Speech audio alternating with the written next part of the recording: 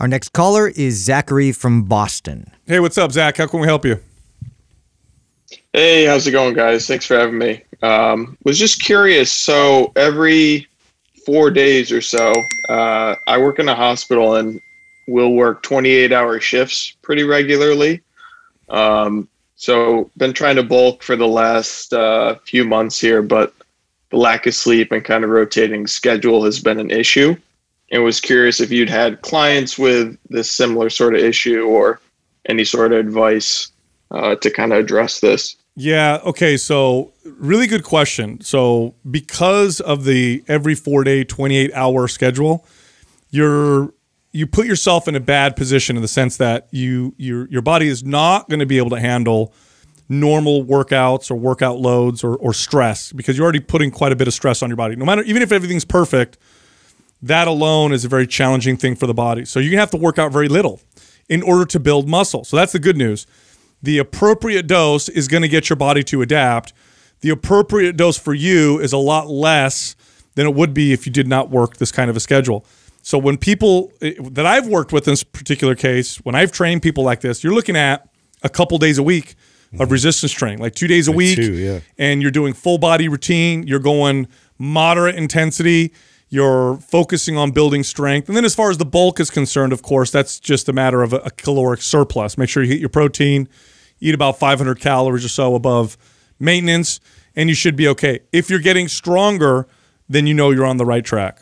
Yeah, I was going to recommend MAPS Anabolic 2 to 3 times, and the 2 to 3 times would depend on the way this is broken up. So it's not once a week you have this 28-hour shift. It's literally every 4th day you have 28 hours. So within an 8-day period, you could actually have 2 of these days being 28-hour days, which would be over a day. Yeah. Okay. Yeah. So you're right. Probably 1 to 2 days a week. 1 to 2 days a week max is what I would do. Training. You know, and I would maybe even you might even especially trying to bulk too. That's the other thing. Yeah. You might even want to do it this way. So you go 28 hours, then you're off for 4 days. So what you may want to do is after your 28-hour shift, don't work out the day after, work out the second day, and that's your one workout. And then wait till the next cycle happens again. Start with that. Go to the gym, do a full body workout, 1 exercise per body part, about 3 sets. Focus on compound lifts, not lots of volume, not lots of intensity, and then see if you can get stronger. I mean, you could add some restorative, like mobility or like trigger session, like in the in-between days where it's just, it's really low to moderate type of muscle contraction or, activity-wise. But that would help to, at least get your body to recuperate and restore. And with that amount of stress, and already being absorbed in your bucket from having this type of a schedule, you just got to be mindful that it's all got to stay at a low intensity. You know what we could do is we could go a MAPS Anabolic foundational day, 1 day, on the day that Sal said. So the second day after work shift. But the day before and the day after could both be trigger sessions. Yeah. So you could do so I would take the MAPS Anabolic. I would use one of the main foundational days. That's your workout routine. And then I would take the trigger session workouts. That would be the day before and then the day after. That's how I would. Sure, that could work. That's what it look. And that way you're getting 3 days kind of touching, and you only got 1 really hard, high intense day. The other 2 days are more like recovery focused, but then also kind of just touching the muscles. That's what I would do right now. Now, how's your nutrition with all this? Are you able to intake a lot of whole foods, or is this a struggle? Yeah, I mean, try to, but it's tough because obviously when you're up for 28 hours, kind of just meal timing is difficult. Yeah.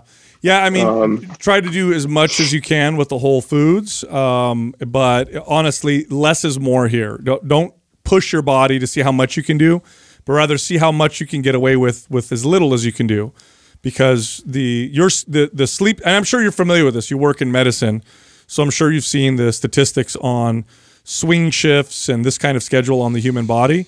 It's a tremendous stress. Exercise is another stress, so you have to consider that. So it's like when my son was the first 6 months of his life.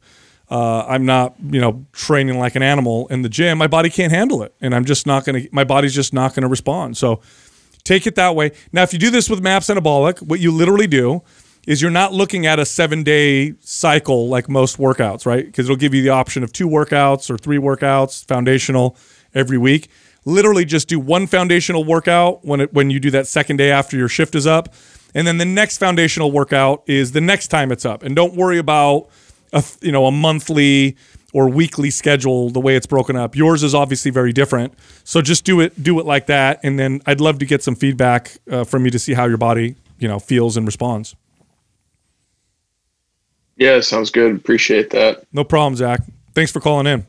He's a Lego maniac. He just came off of one of the shifts, it sounds like. Yeah. I tell you what, dude. One of the hardest to help, bro, right there. If you read the statistics on shifts like this, it's like a carcinogenic. Their cancer risk goes up, like if they smoke cigarettes. Their heart disease risk goes up. Their diabetes. I mean, it's a huge. And so the lesson of this the stress that your trainer adds by telling you all those statistics. We just want to move you out of that schedule. He's like, I was already stressed out. You know what? No, fucking Sal said that. Now I'm really what's stressed funny? out. I've trained a lot of people like this, and you know what's funny? They tend to have they're attracted to this kind of work, right? Yeah. So I've trained ER doctors that are just insane. And I literally have to say this to them because their mentality is go, go, go, go, no matter what. Oh, I can do push through. Yes. Yeah. And I'm like, no, you can't. You're going to hurt yourself. This is totally bad for you.